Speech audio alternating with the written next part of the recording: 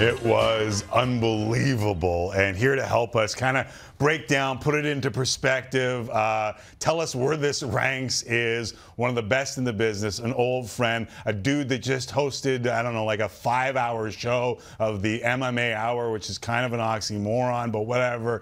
He's a star of the At the Letters podcast. It is Ariel Helwani who rejoins us here on Tim and Friends. What's going on, Ariel? How are you, bud? It's so great to be here. If I'm being honest, I thought you forgot about me because it's like the first time in 3 years that you've had me on the program. No. But I guess when seismic things happen in MMA, we call little old Ariel to come back and join us. God's honest truth, and I know you work way too hard to even notice this, but the last time you were on, you said the exact same thing. And it was less than 3 years ago. And you gave me I don't have a lot of good material. I'm a Jewish boy. I like to pour on the Jewish guilt. That's my thing. So you've called me out now, and I feel embarrassed. I know. I love having you on, but I do go to the source on ish like this when ish like this happens. Like I heard Daniel Cormier say that this was the greatest headshot that he has seen. Like, where does this rank on all-time knockouts and maybe even the way it kind of led into it? Well, that's part of the story, and it's up there, and it's very emotional for me because you have to fully appreciate Leon Edwards and his story to fully appreciate what he did. And I'll give you like the super quick Cole's Notes version of it all, or Cliff Notes, as they say here in America. Shout out to Cole's. Leon Edwards is a kid who grew up in Jamaica. His dad was involved in gangs. His dad was involved in drugs. They moved to Birmingham, England to get a better life. When he was 13, his dad was murdered. His mom was 15 when she had him. He didn't even know he has a brother who, by the way, is a great MMA fighter in his own right named Fabian. Until he was 6 years old, he met his brother. And they grew up on the streets, and they were hanging around with the wrong people. And one day they're walking by a gym. He's 17. His mom says, "I want you to go there so that you stay off the streets." And so he's been at that same gym. He's about to turn 31, by the way, this week. He's been there for 14 years, and he's not a bashful, he's not a braggadocious guy. He's not, a loudmouth. He's not the kind of guy who's going to puff his chest out. He's not, a character like some of the other guys in our sport who are very successful. He's quiet. He's, a hard hat, lunch pail kind of guy. He's a working man kind of guy. He's a trenches kind of guy. And over the past couple of years, he has been screwed left, right, and center by circumstance and the UFC, if I'm being honest. He had been unbeaten in 10 fights, and it still wasn't a guarantee that he would get this title shot, and no one was giving him a chance. And so to see Leon Edwards finally get this title shot in Utah, of all places, he didn't even know what Utah was when he was offered this fight in Utah. To see him with 56 seconds remaining pull off this incredible head kick when he was losing the fight and was 56 seconds away from losing the fight because he was down 4 rounds to 1. It's one of the greatest moments and one of the most emotional things that I've ever seen. Couldn't happen to a better guy, a more deserving guy. And, Kamaru, who we're looking at here, is an incredible champion. He deserves another crack. But on Saturday, it was Leon's day, and it's a moment we'll be talking about forever. So is that the beauty? Is that the fault of MMA? Like, I feel like the fault. Yeah. It's the beauty. Listen, if the Raptors are down 20 points to the Knicks in November, you can't shoot a 20-point shot to get back in there with a minute to go, right? Right. If you're down 21 points in an NFL game, you can't throw a 21-point touchdown. But in this sport, he was the equivalent of down 20 points. But that's what I'm saying, right? Like Usman completely dominates, and what he's got for it is on the wrong end of one of the greatest knockouts we've ever seen. It's, he was 56 seconds away from parading around that cage and talking about Canelo and talking about moving up to 205. But that octagon, that canvas is the great equalizer. And it's a 25-minute fight for a reason. You gotta fight it all out, and I'm not trying to say that he, he didn't respect Leon or he didn't give him, the proper, it was a great fight. He did great. There's nothing you could say about Usman. However, I will give credit to Leon's corner and his coaching staff. There's footage out there on the internet, and you guys are showing some great clips of them talking about that specific sequence that he's gonna dip, and then we're gonna hit him with that left kick. And so that was not lucky, by the way. I see some people saying that was luck. That was not lucky. Leon prepared for that moment. He was ready for the moment. And when the time was right, he nailed him. The reactions that, and listen, I get Joe Rogan reacts like that to every knockout, but the rest of the reactions, is that like just as a fan, and this is the beauty of talking to you, because not only are you an analyst, not only are you a host, but you're a fan, and you don't shy away from your fandom. Like those reactions, just on a fan level, are those like the greatest reaction? Like that's what makes the hairs, whatever's left in the back of my neck, stand up, is the reaction that you can shock people like that.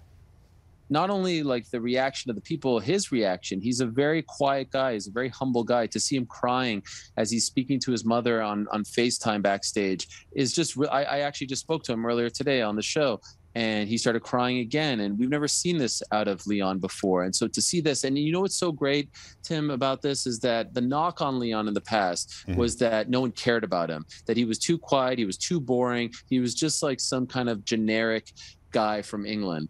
Even 3 years ago when he fought in England, he was booed by his hometown crowd. Like they booed him because the fight in their minds was boring.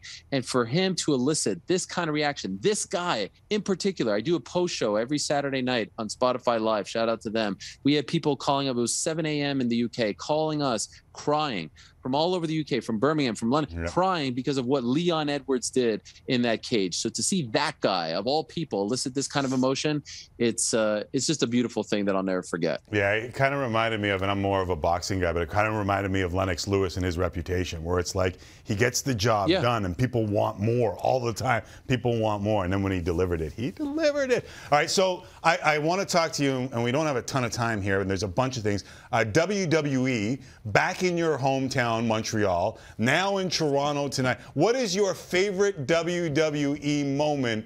And it, like, I just, as you pick up the Expos hat, I just think Montreal Screwjob. But what, like, where are you WWE in your hometown? Funny you say that, Tim. Yes. I was in attendance. November 1997, it was Jason Tackman, my good friend, and I sitting in the Molson Center when our beloved Bret Hart was screwed by the brass. I was there. I happened to be there. It was an unbelievable moment. My guy Bret Hart got screwed. I was also there the Monday after WrestleMania 18 at the now Bell Center when Hulk Hogan came back and he got that massive ovation after the match against The Rock. So if I had to pick two, and by the way, Montreal, pound for pound, best crowd in the history of pro wrestling, no doubt about it in my mind. I would have to pick those two moments as the most memorable. I like that. And also, if you're talking about boxing crowds in Canada, you go no further than Montreal. Tremendous. Without a doubt. All right, so last one. And I know you were on the At the Letters podcast. So for those following along at home, Spotify Live, catch Ariel Helwani. Just follow him at Ariel Helwani on Twitter. Also, MMA Hour, wherever you get your fine podcasts, or you can see it live. At the Letters podcast with Ben and Arden, and you were at Yankee Stadium. Were you there on Sunday? I was not there on Sunday, but I have a funny connection to Sunday. If you're going to ask me about the Alek Manoah situation. Where's that heavyweight fight? Judge versus Manoah. Let me tell you something. If Alek Manoah calls me up right now and says, come to Boston, I need some backup, I'm running to Boston. That is my guy for life. I love that guy. I love him as an athlete. I love him as a person. How about this? Alek Manoah's agent, Jeff Randazzo, is a good friend of mine. On Thursday, he got us BP passes, and I took my kids to go meet Alek Manoah. And he's a massive MMA fan. You do not want to mess with Alek Manoah. And I'm going to set up a training with Alek Manoah and Jorge Masvidal this offseason. And so a message to the New York Yankees, a message to Garrett Cole and Aaron Judge, and all those fake, phony jabronis from the Bronx. Don't mess with Manoah, because if you mess with Manoah, you got to mess with Vladdy. And if you mess with Vladdy and the boys, you got to mess with Helwani. And you don't want to mess with Helwani. Trust me, I'll 10-7 all of yous. That was amazing. I was just going to shut up and let you cut the promo. So hold on. Masvidal, Manoah, like two Miami legends coming together. 305. 6'6", 260. I don't know if you, like, I know Judge is a big human being.